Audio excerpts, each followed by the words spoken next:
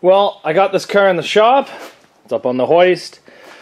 Started disconnecting stuff, throttle cable, transmission shifter cable, power steering, wiring, vacuum lines for brake booster, all that fun stuff. The next thing I got to do is pull out all the suspension, which is just basically the tires and the struts, and then I can put this whole setup into this car.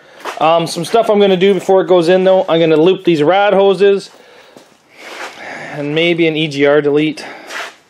I like doing EGR deletes on these. So that's probably what I'm going to do before I even put this motor into the car. And then I got to drop this onto this table, and then I got to pull it away. And then I got to lift this up off the cart and put it on the ground, and then I got to lift the motor off of here and put it on. It's going to be one heck of a cluster, that's for sure. But we'll get her done. We'll figure something out. I've got about 4 more hours. Not 4. It's like 11 o'clock. I got 2 hours until I have to go inside and have a shower and get ready for work, because I need to get a couple hours sleep before work. I need doing 12-hour midnights right now. I need to get at least 4 hours of sleep before I do a 12-hour shift. So anyway, we got a lot of stuff to do right now, and not a whole lot of time to do it. So let's, I'd really like to have this motor in before I go inside and take my nap. I'd really like to do that. So let's get going.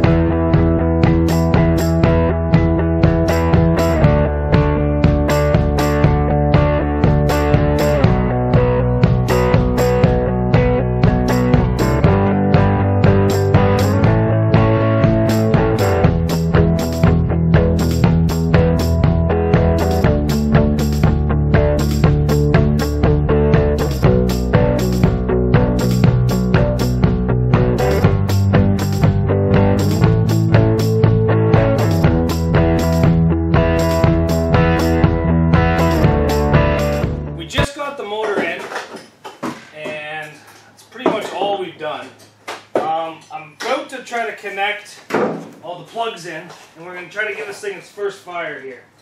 So just got to plug everything into the computer. Even the standalone harness is unplugged. I think the battery is pretty much dead in this.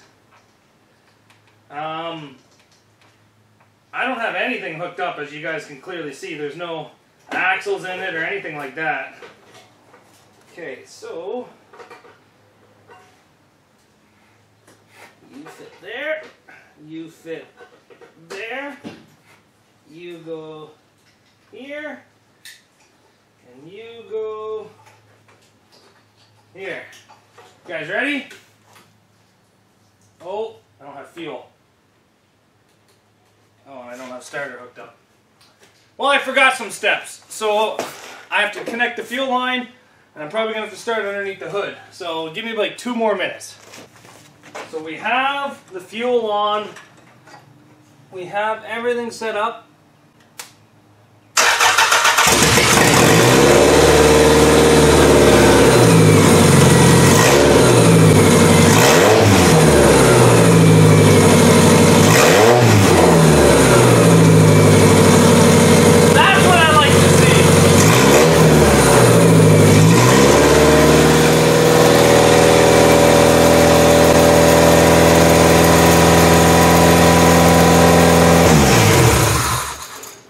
Is what I like to see.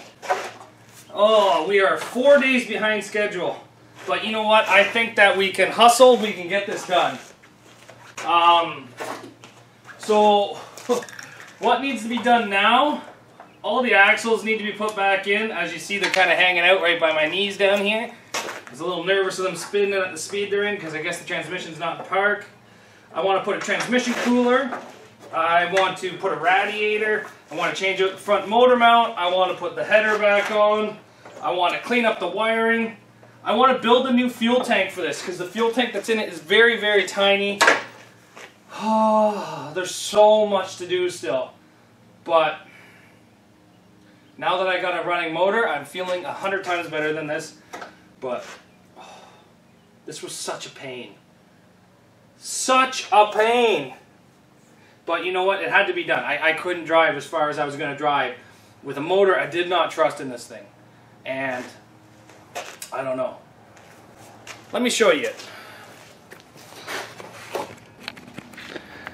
This is the motor here, and honestly, I don't know what the issue is. I got an entirely new engine harness for it, new coil packs, new temp sensors, new starter. A lot of the sensors that I knew I didn't need, I didn't plug in, but still, I even tried it with all these plugged in. Still no luck.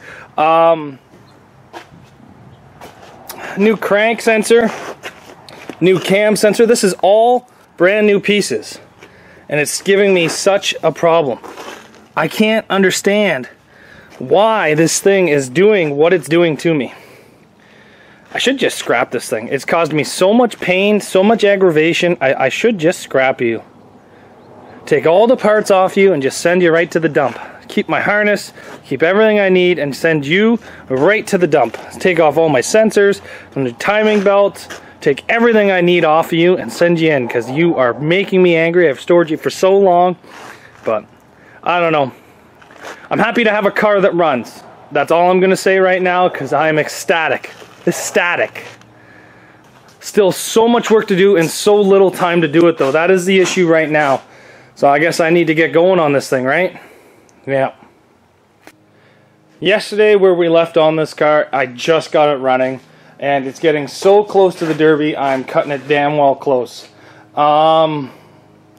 What I'm going to do today is I'm going to put all the suspension back in. I'm going to put all the subframe bolts back in that help hold on the plates on the bottom. I'm going to put my header on. I'm going to wire in the alternator. I'm going to zip tie in my shifter, hook up my shifters, all that fun stuff. Fix the transmission coolant lines because I do not want them protruding out that far. Throttle cable, map sensor. Basically just clean up on the engine bay. Get a... I don't know, just get this thing set up so it's back to where it was basically 2 days ago, but the only difference now is I'll have a running, reliable motor in it. So we got quite a bit of work to do today to get this thing to where it was yesterday. Doesn't sound like much of an achievement to get it to where it was 2 days ago, but that's what we got to do. So we got to get all the suspension back in, a lot of stuff to do. I'm going to get going on this. You guys want to follow with? I thought so too.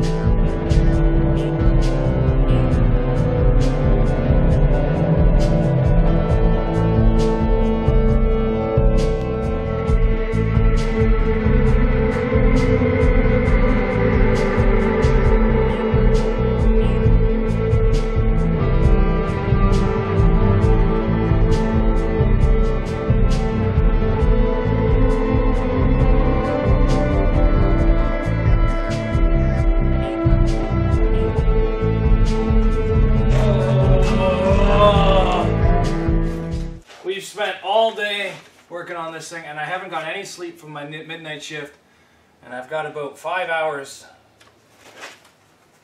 5 hours. I got 6 hours until I gotta go back in. So I gotta go in the house and I get something to eat and I gotta get a 5-hour sleep before I go to work. So basically we're at the same spot we were at 3 days ago, except now the car's running. If you want to see it run, you ready? Just need to wire in some stuff.